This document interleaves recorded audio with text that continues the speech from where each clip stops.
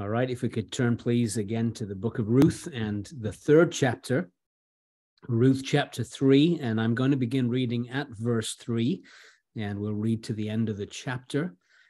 And we're going to be thinking about Ruth at the feet of Boaz. Ruth at the feet of Boaz. So it says, verse 3, wash thyself therefore, and anoint thee, and put thy raiment upon thee, and get thee down to the floor. But make not thyself known unto the man until he shall have done eating and drinking.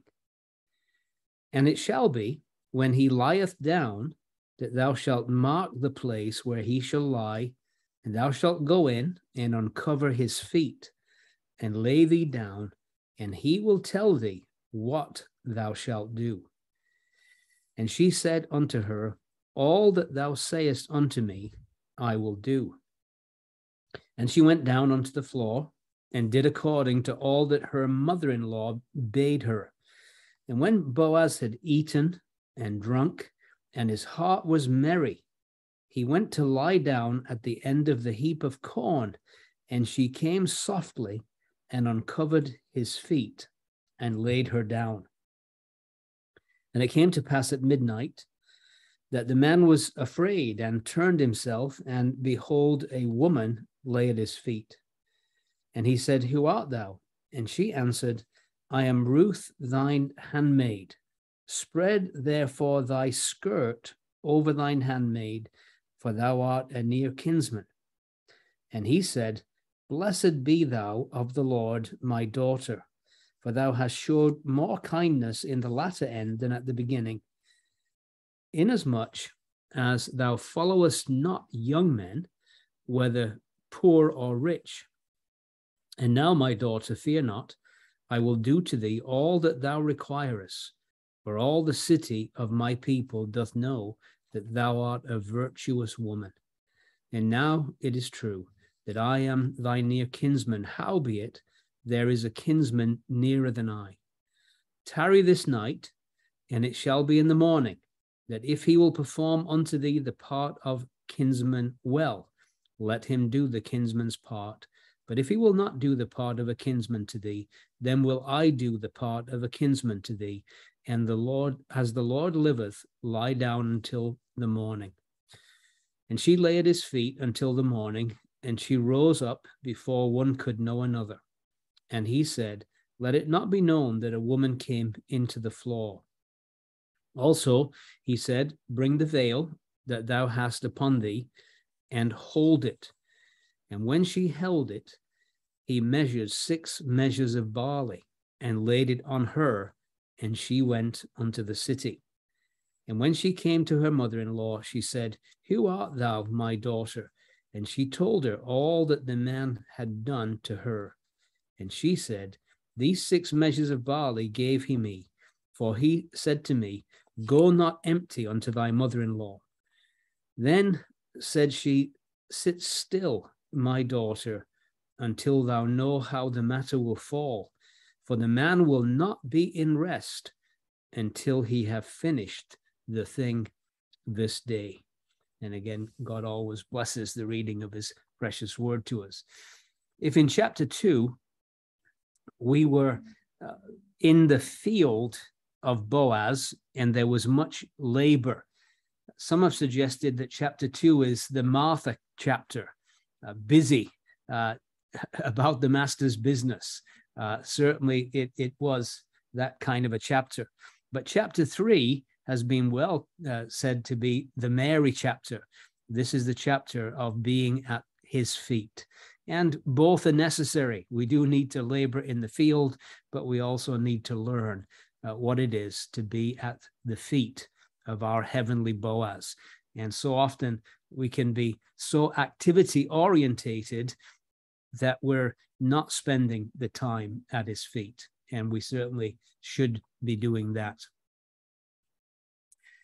And so we read in verse 3, it says, wash thyself therefore, and anoint thee, and put thy raiment upon thee, and get thee down to the floor, but make not thyself known to the man until he shall have done eating and drinking. Of course, this is the instructions of Naomi. to go to the threshing floor and to prepare herself to get in the right condition to be there at his feet. Now, just a couple of additional comments about the threshing floor. We mentioned the threshing floor last week has been quite significant. It's a process of elimination, the threshing floor.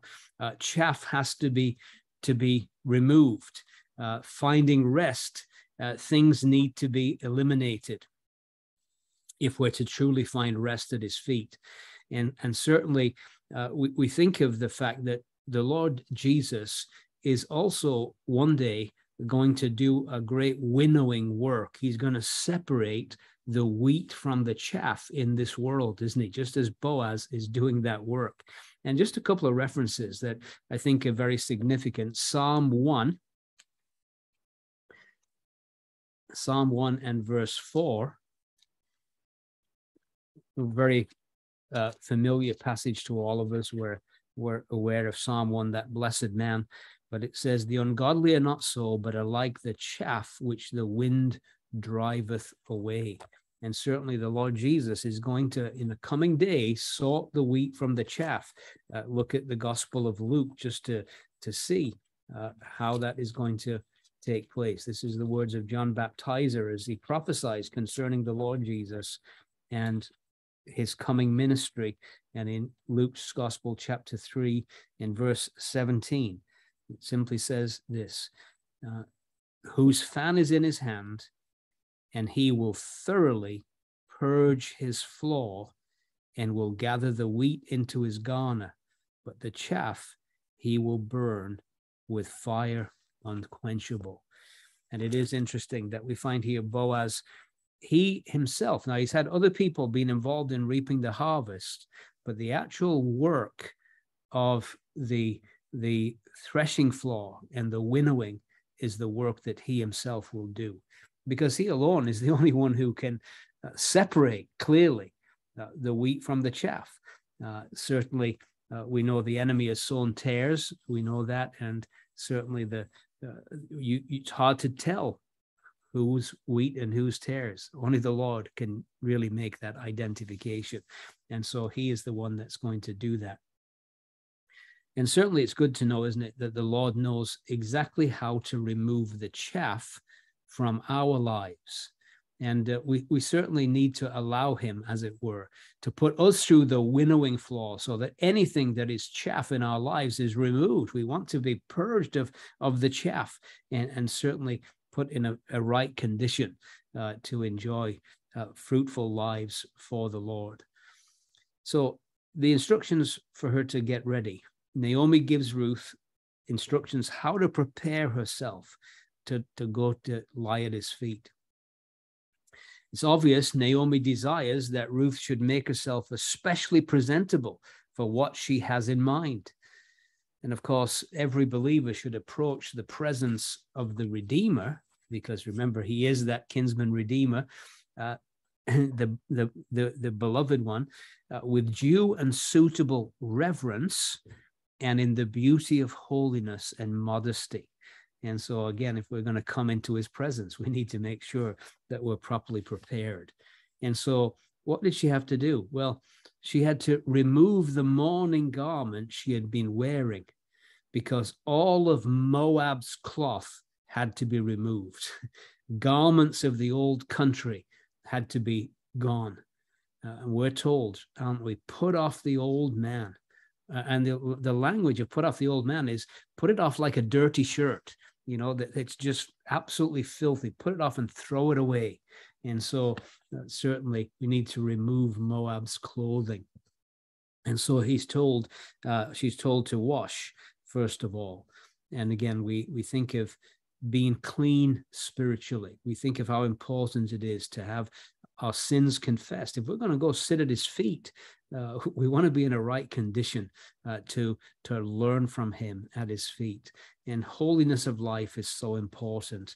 The verse that has been very instrumental, very challenging in my own life, just this desire for greater holiness of life. 2 Corinthians 7 and verse 1, and verse I often use in connection with correspondence, because I don't think we take this as seriously as we ought.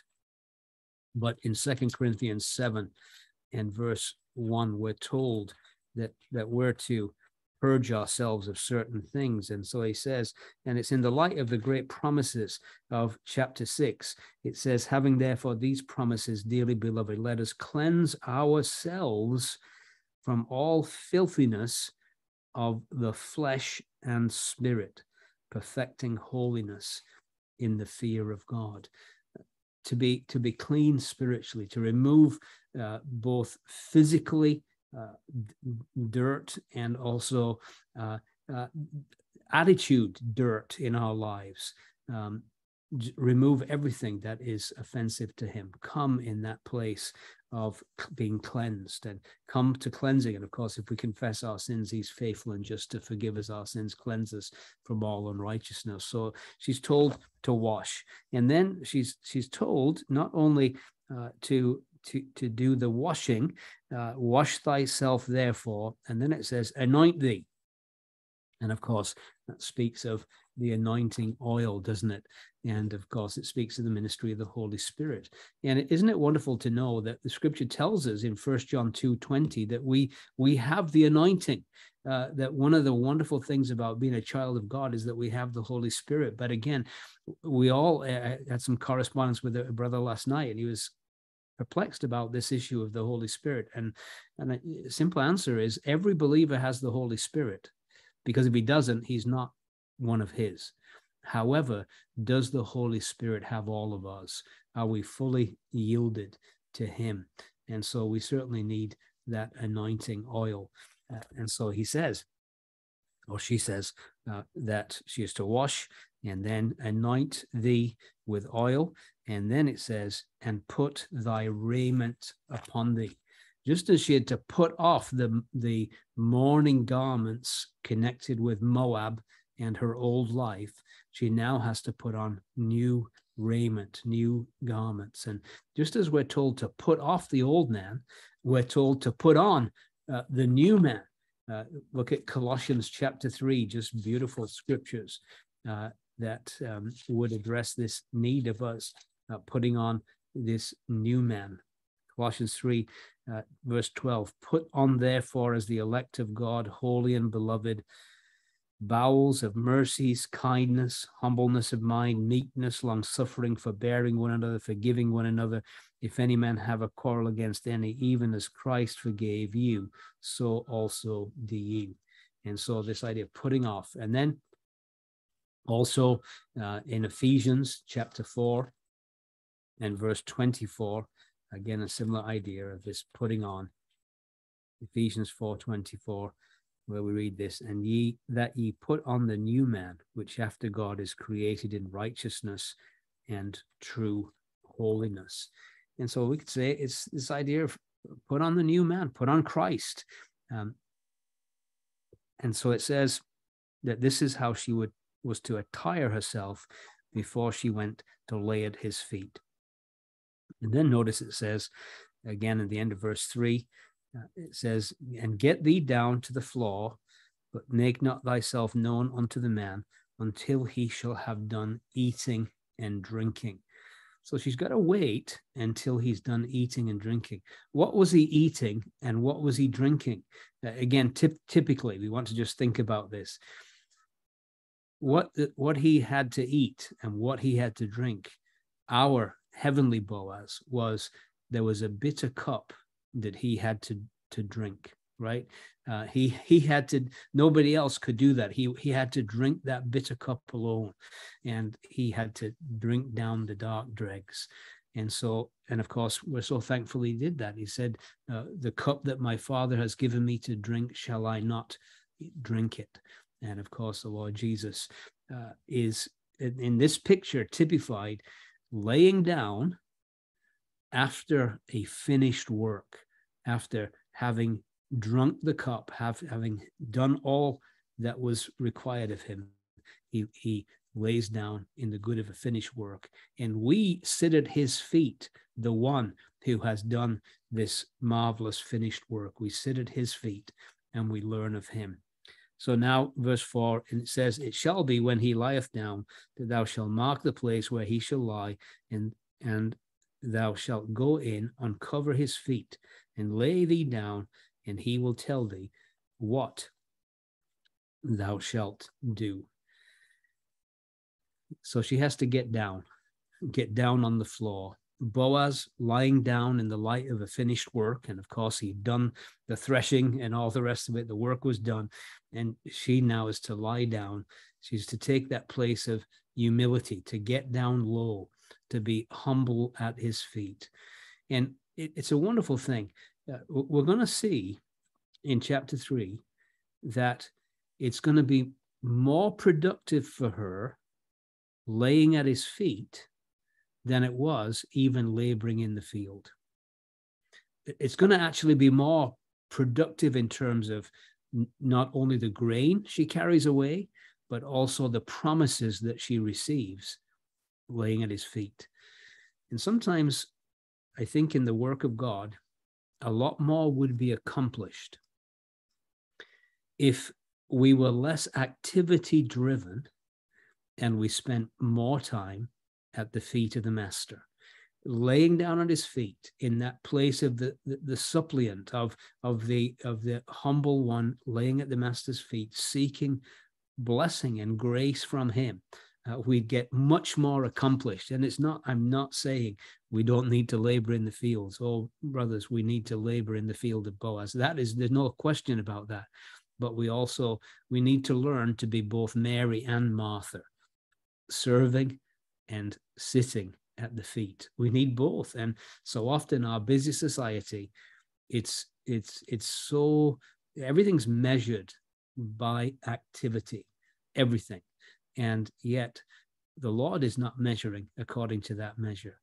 What he is interested in is a person who will truly be like Mary, devoted to him, sitting at his feet, learning and drinking in from him. And so she's going to benefit tremendously. And so verse 5, she said unto her, all that thou sayest unto me, I will do. Isn't Ruth so delightful? Isn't it just wonderful to see somebody who is so trusting of her mother-in-law's advice, always commendable, always willing to be guided by the older woman and to do what she tells her. And we need this. It's interesting how Titus talks about the older women teaching the younger women. And firstly, we need older women who can do that, but we also need younger women who are teachable, who want to be taught, who don't think they know everything. And certainly Ruth is a beautiful example of one who is willing to be instructed and guided by the older sister and will clearly do what she asks us to do. And so it's a very delightful thing when you get that. And of course, isn't it a delightful combination, I think, when you have an older, more mature saint and a younger saint, and they're together in harness, one learning from the other, wisdom of years, and then youthful energy put together. It's a beautiful combination. And certainly we see that. And so she says she would do whatever was instructed her. All that thou sayest unto me, I will do. And wouldn't it be wonderful if we had the same attitude as that towards the Lord? Lord, all that thou sayest to me, I will do. I was talking to some brethren this morning, and what we observed was from Acts chapter 1, the things that Jesus began to do and teach. And what we find is so often in our situation, we teach and we don't do, but the Lord began to do and teach. And certainly it's a wonderful thing to see Ruth's willingness. All that thou sayest unto me, I will do. Such a compliant, willing spirit. And she's going to be blessed for that. And so verse 6, she went down into the floor and did according to all that her mother-in-law bade her. So there she is, carrying out to the exact instructions that had been given to her by the mother-in-law. No deviation, no of her own initiative, she just does everything that her mother-in-law tells her to do. In verse 7, and when Boaz had eaten and drunk, and his heart was merry, he went to lie down at the end of the heap of corn, and she came softly and uncovered his feet and laid her down. I want to think about several things here. First of all, it says his heart was merry. And we don't want to get the wrong idea here about his heart being merry. First of all, it's not implying any sense of drunken merriment or inebriation whatsoever. It simply means he was cheerfully satisfied at the work that he had accomplished. He was pleased with his work. He was pleased with the meal and could rest contented with his heart at ease. In fact, the phrase merry is found in verse 1, where at the end of verse 1 of chapter 3, it says, shall I not seek rest for thee, that it may be well with thee? And it really is this idea of that it may be well with thee. And so he's feeling a sense of what we'd say today, the feel-good factor. There's a sense of well-being. He's finished the work, and he has enjoyed the meal, and now he is laying down at the end of, or in the good of that finished work. Now, why does he have to lay down at the heap of corn? Again, contextually. Remember, we're in the days of Judges still. And in the days of Judges, there was much political and social instability in the land of Israel. And it wasn't unusual for gangs of thieves to come and steal all the hard-earned grain a farmer had grown. So Boaz slept at the threshing floor to guard his crop against the attacks that are described in the next chapter. For instance, our next book, 1 Samuel 23, verse 1, you get an example of what I'm talking about. 1 Samuel 23, in verse 1, it says, then they told David, saying, behold, the Philistines fight against Keilah, and they rob the threshing floors. Okay, you see that a little bit of when Gideon, was threshing the wheat in the wine press, and he's trying to protect from the raiders that were coming in and stealing his goods. So these are still unstable days, and so Boaz is there protecting his crop against attacks and those that would like to steal. By the way, isn't it wonderful that our Lord Jesus is protecting his harvest too, that nobody will steal or kill or destroy those which belong to him. He protects his flock and cares for them as that perfect shepherd. So this idea of laying down at his feet, which we see here, and the idea of, just as it describes it here, uncovering his feet and laying her down. It was understood really as an act of total submission in the culture of that day. In that day, it was understood to be the role of a servant, to lay at their master's feet and be ready for any command of the master. So when Naomi told Ruth, lie down at Boaz's feet, she told her to come to him in a totally humble and submissive way. Can't lose sight of the bigger picture, and that is that Ruth came to claim a right here. Okay, Boaz was her Goel, right? Her kinsman redeemer. That word Goel, we said it's translated three different ways in the Old Testament. It's kinsman, it's translated redeemer. For instance, Job, I know that my redeemer liveth. I know that my Goel liveth. That's the word. And it's also the word avenger, as in terms of the avenger of blood. And it's interesting that the Lord Jesus will fulfill all those three roles. He would literally come, and we'll see in more detail, he will become our kinsman. He'll become made like unto his brethren, that he might be our redeemer. But he also will be the avenger. He will deal with the one who has brought such destruction and devastation and poverty to this world. And the Lord will fulfill all of those, but we'll think more of that in the next chapter. So here she is. She's laying down at the feet of her Goel and her kinsman redeemer. And she did have the right to expect him to marry her and raise up a family to perpetuate the name of Elimelech. But Naomi wisely counseled Ruth to not come to him as a victim demanding her rights, but as a humble servant trusting in the goodness of her kinsman redeemer. She lays down there, and what she's saying is, I respect you, I trust you, and I will put my fate in your hands. Verse 8, it says, and it came to pass at midnight that the man was afraid and turned himself, and behold, a woman lay at his feet. This is quite the amazing scene. Boaz was indeed startled. I think that would be the way you would want to translate this. Waking up in the night as he turned in his sleep, knowing that someone was out there, but not being able to see clearly because of the darkness, the sleep being in his eyes. Remember, he's there to protect against thieves. It must have been quite a shock to wake up and know that someone was there. But his shock turned quickly to wondering when he found out the visitor was a woman. And notice it's midnight when he wakes. It came to pass at midnight, the midnight hour. What's interesting is that before the next midnight, she would be his wife. The inheritance would be secured.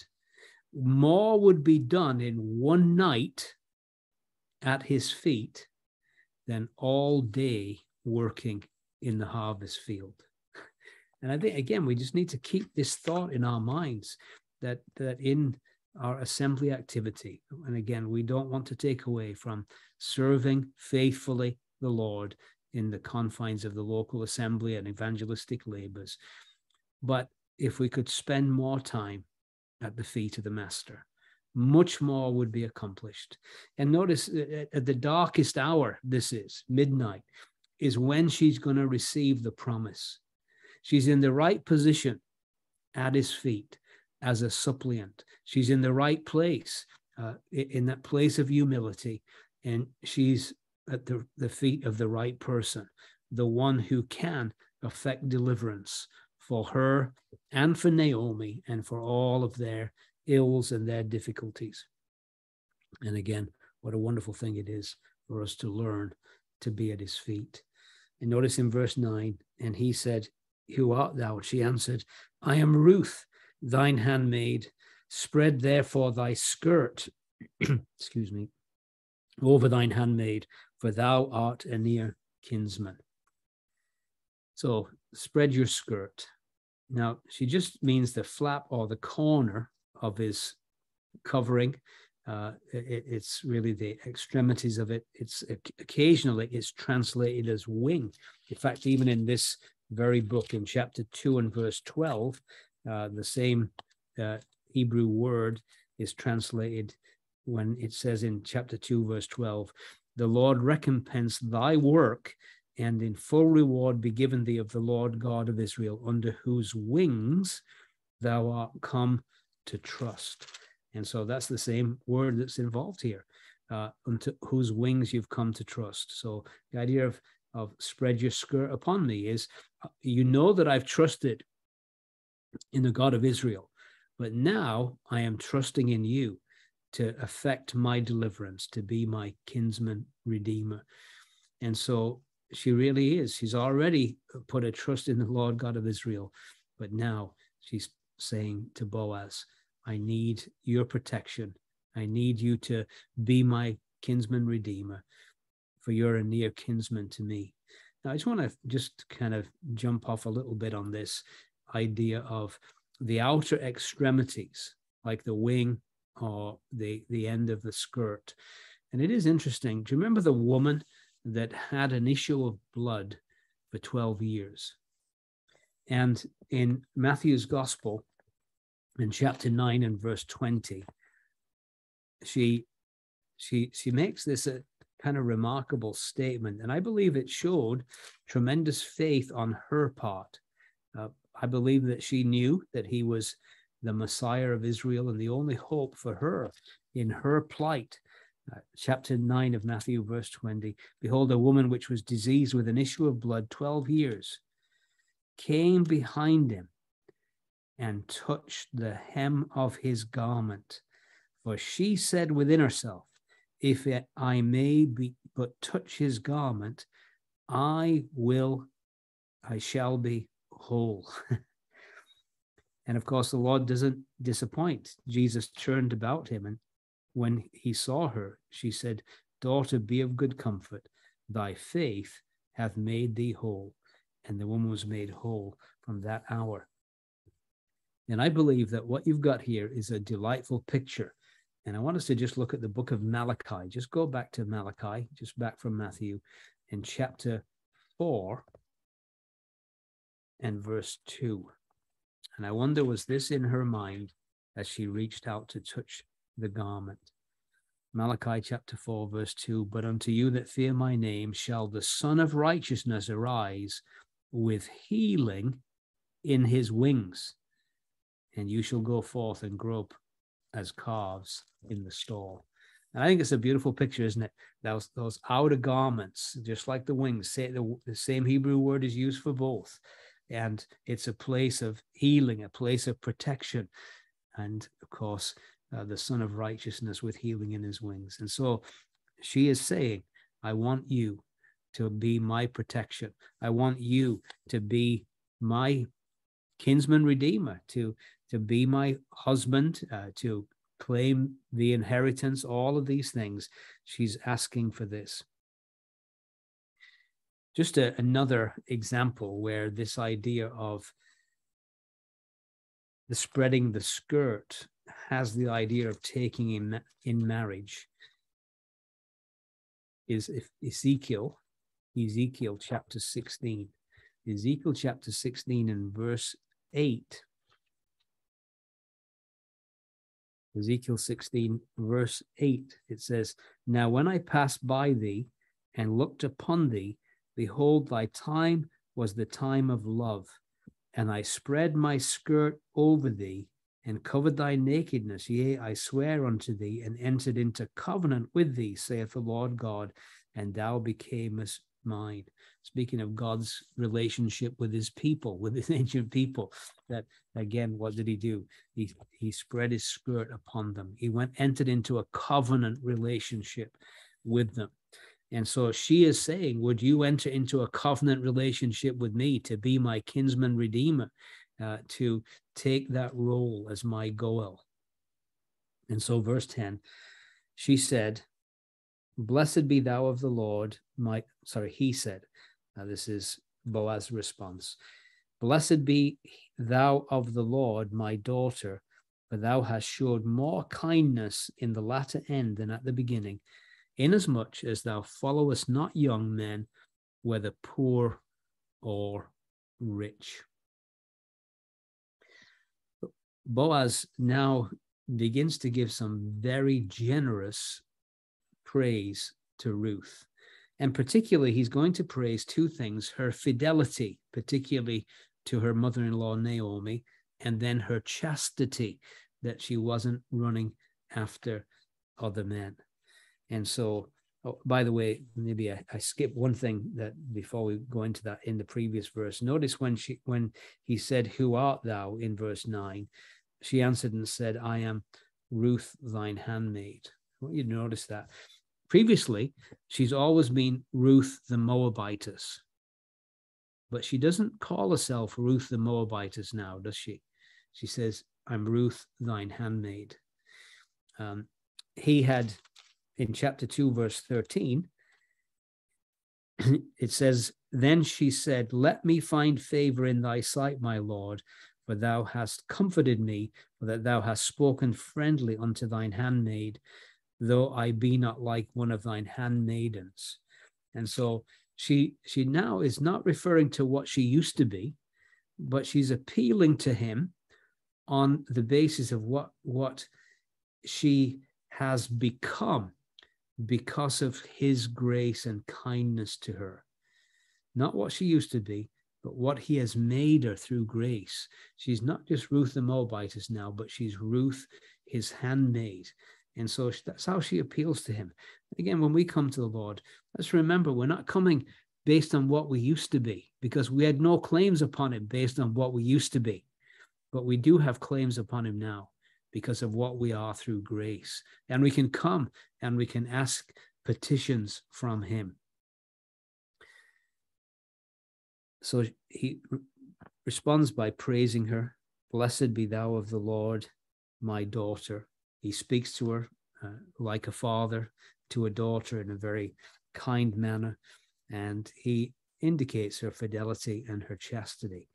And it would show that perhaps he is much older than her, perhaps in advanced years. So he's saying to her, you've given tremendous proof of your piety. You've avoided the young. She's a young widow. She's been working in the fields, lots of opportunities there, because remember, there were lots of young men laboring in the fields. And she could have been flirtatious if she had so chosen to be, but she didn't. And so instead of flirting after those her own age, she actually now comes to an elderly man, a much older man, and yet for the purpose of having the divine injunction fulfilled. This idea of the levirate marriage, the brother or next of kin who might take the wife of the deceased and raised up an ancestor to the dead relative, to the one who had died childless, that his name might not become extinct in Israel. And this is, again, great proof of her piety as far as he is concerned. And no doubt she was a pretty young woman, and yet here she is just wanting to do the right thing biblically in every way. And so he commends her for this and for her not being a flirtatious woman. It's interesting, too, that both Boaz and Ruth, and we want to stress this, some of the more modern commentators, this idea of laying at his feet, covering with his skirt, they've tried almost to read 20th century or 21st century culture into this story, and almost made it to be something that is inappropriate that's going on here.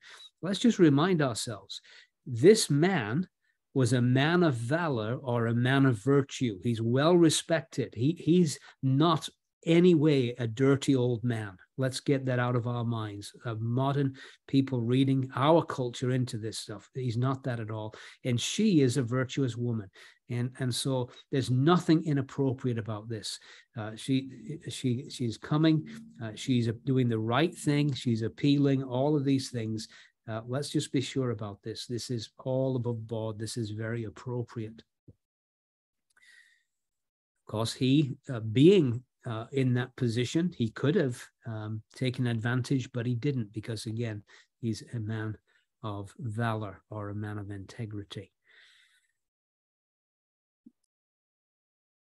It's also interesting that it shows something about Ruth, that it's not so much her attraction to Boaz based on his image or his appearance, but out of respect for who he is.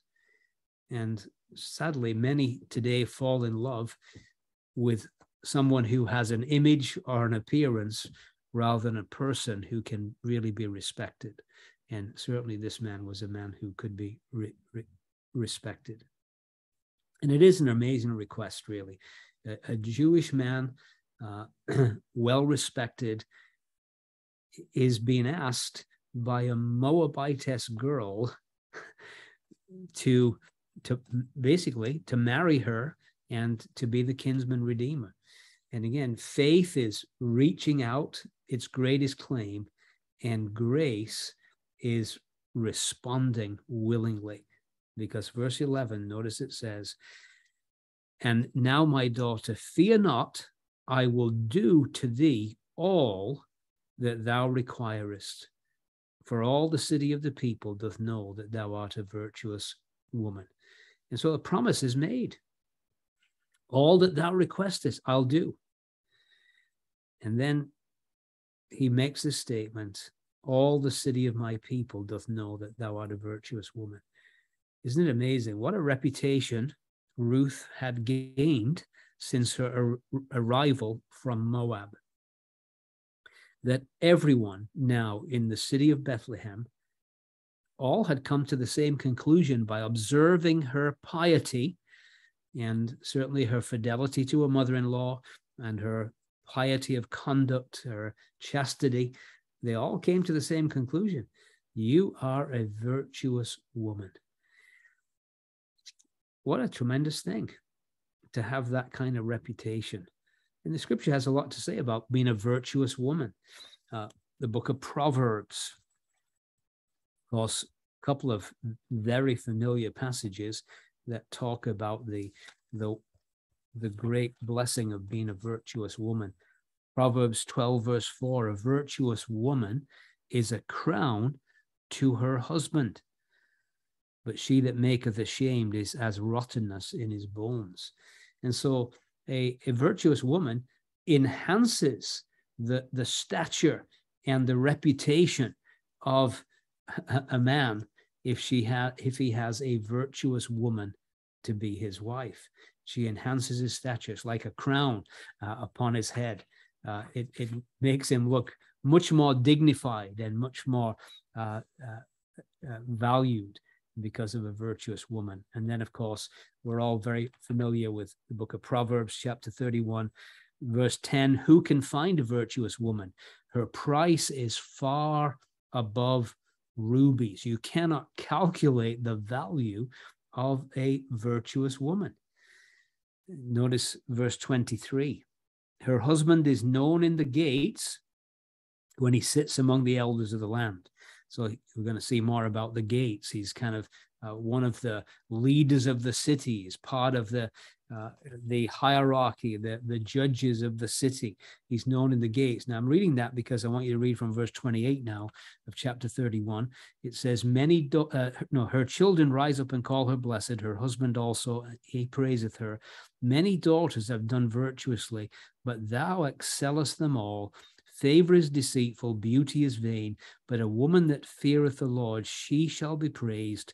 Give her of the fruit of her hands, and let her own work praise her in the gates. So a husband's known in the gates, but the virtuous woman will also be known in the gates as well. Her own work will praise her. And so here, certainly, Ruth is recognized by all with one consent that she is a virtuous woman. And it's a wonderful thing to have such a reputation. Now I want you to notice verse 12. It says, and now it is true that I am thy near kinsman, howbeit there is a kinsman nearer than I. Almost like a kind of a big letdown in the story here now. Everything's moving along so fine, and then all of a sudden, but there's a problem. And there is a problem. And that is that there's another kinsman who is closer. And so, although Boaz was recognized as her Goel towards Ruth, there was a Goel who was closer. And Boaz could not exercise his right as kinsman redeemer unless his closer kinsman redeemer relinquished his rights towards Ruth. So he's willing to extend grace to Ruth, but not at the expense of righteousness. Everything must be done correctly. And the Lord Jesus, when he extended grace to us, he made sure that it was done in a way that all righteousness was dealt with as well. It wasn't a case of just showing grace to us and ignoring the righteous requirements that were against us. And that's the wonderful truth about the gospel, isn't it? That it on the one hand allows God to be both just and the justifier of him that believeth in Jesus. That all righteousness is dealt with because our sin was paid for. Every penny, every ounce of debt was paid in full at the cross. And his grace towards us is not cutting any corners. It's in accordance with absolute righteousness. And so he's not willing to cut corners. He's willing to play this part of the kinsman redeemer, but everything must be done decently and in order to be accepted and in a proper way. And so he says to her, tarry this night, and it shall be in the morning, that if he will perform unto thee the part of kinsman well, let him do the kinsman's part. But if he will not do the part of the kinsman to thee, then will I do the part of a kinsman to thee, as the Lord liveth, lie down until the morning. Again, it tells us much about the virtue of both of them, that they were alone together in the threshing floor in the night hours, and yet remained pure and filled with integrity. An old Anglican bishop, Bishop Hall, said this: Boaz, instead of touching her as a wanton, blesseth her as a father, encourageth her as a friend, promises her as a kinsman, rewards her as a patron, and sends her away laden with hopes and gifts, no less chaste, more happy than she came. And it's a wonderful thing to think about this. Boaz also is going to give a pledge to her. She's not going to go back empty. Notice in verse 14, she lay at his feet until the morning, and she rose up before one could know another, and he said, let it not be known that a woman came into the floor. And so first of all, we notice his precaution that is seen here. He's concerned about her reputation.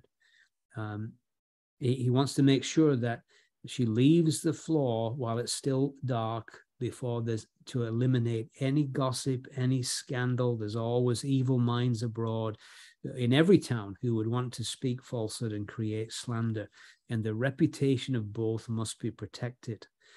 And so he says, let it not be known that a woman lay on the threshing floor.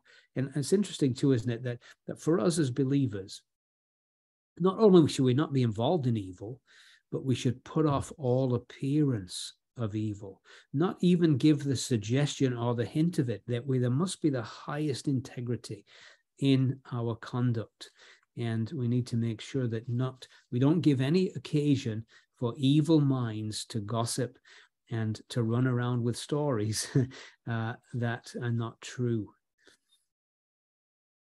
He assures her, as the Lord liveth, that he is going to go about this business and to make it of the utmost importance. The end of verse 13, as the Lord liveth, lie down until the morning. That phrase is used 72 times in the Old Testament, and it really it's calling on God for saying that he's going to do this in the sight of God. He's going to fulfill her request and give it the utmost importance. Then verse 15 also, he said, bring the veil that thou hast upon thee and hold it. And when she had held it, he measured 6 measures of barley and laid it on her, and she went into the city. So this is the pledge that he gives her.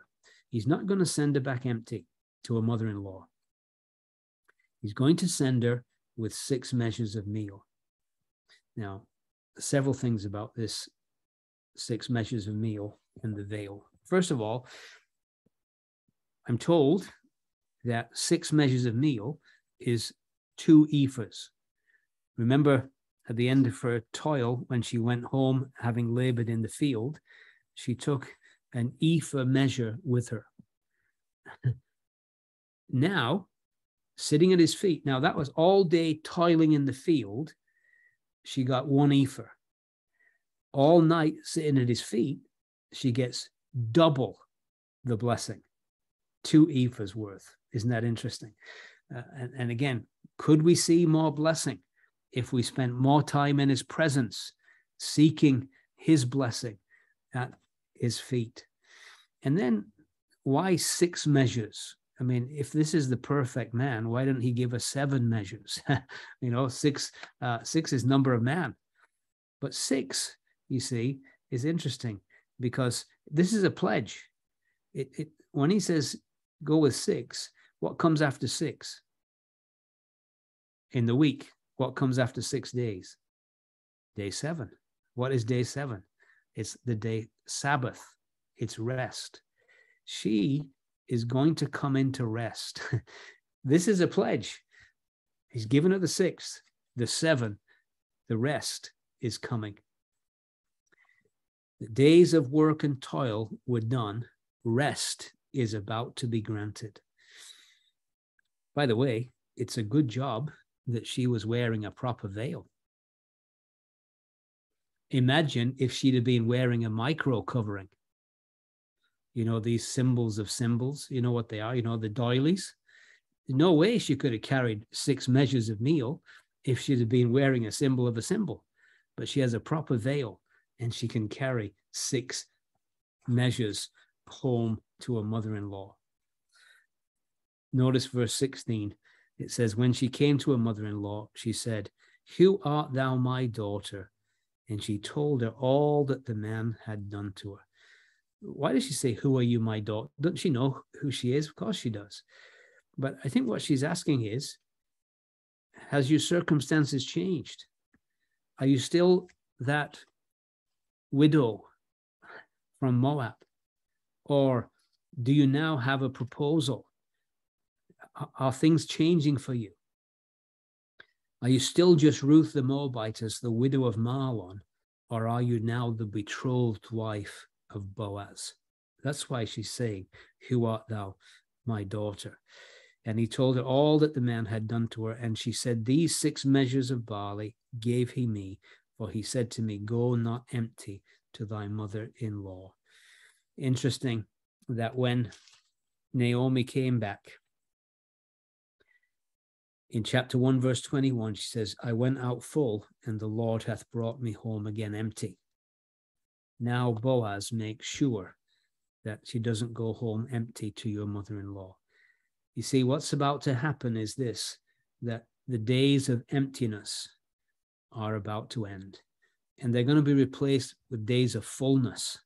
Not only has she got 6 measures of barley, soon her hands, Naomi's hands, are going to be full of something else, full of a baby in which all the future hopes of the family lineage will be fulfilled. Oh yes, she's going to end up with much fullness. And isn't it wonderful that when we sit at his feet, one of the things that we can say is this: it's a place where we can know something of his fullness. Of his fullness have we all received grace upon grace. And isn't it great to come and receive of his fullness?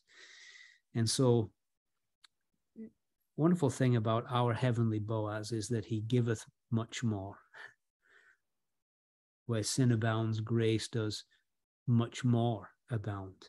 Oh, how wonderful to be at the feet of a God who giveth much more. And then verse 18, then said she, sit still, my daughter, until thou know how the matter will fall. But the man will not be in rest until he have finished the thing this day. Sit still, my daughter. There's nothing more that could be done. It's all now in the hands of the Redeemer. If the work's going to be done, he has to do it. But you know, isn't it the hardest thing for all of us to sit still and just to rest and to wait upon the Lord? How the flesh loves to be on the move. The flesh is restless. The flesh doesn't like to sit still. We want to be doing, and to be at a place of sitting still and allowing the Lord to work. That's a very hard thing for us to do. Ruth must rest, but while she's resting, Boaz will not rest. The man will not be in rest until he's finished the thing this day. One of the joys of studying together last week on the great day of atonement is that it was a day of rest. No work was to be done on fear of death. But one man, he hardly stopped. He was working all the time. right? Everybody else had to just rest, not do any work. And it was all dependent on the one man doing all the work. And isn't that how we're going to be in glory? It's when we got to the place where we ceased trying to establish our own righteousness. We ceased working, and we completely sat still, and we depended in the delivering work of another one who did all the work on our behalf. Jane Darby says this: yes, yet it must be, thy love had not its rest, were thy redeemed not with thee fully blessed. That love that gives, not as the world, but shares all it possesses with its loved co-heirs. Yes, there is a time to sit still. Ruth 3:18. There's a time to be still. Psalm 46:10, be still and know that I am God. There's a time to stand still. Exodus 14:13. Stand still and see the deliverance of the Lord. May God encourage our hearts as we are encouraged to lay at the feet of Boaz, who has finished the work, and just to be at his feet and to learn of him. What a place that is, and a place of fruitfulness and blessing. Help us, Lord. Our flesh is restless. Help us to learn to sit at thy feet. Amen.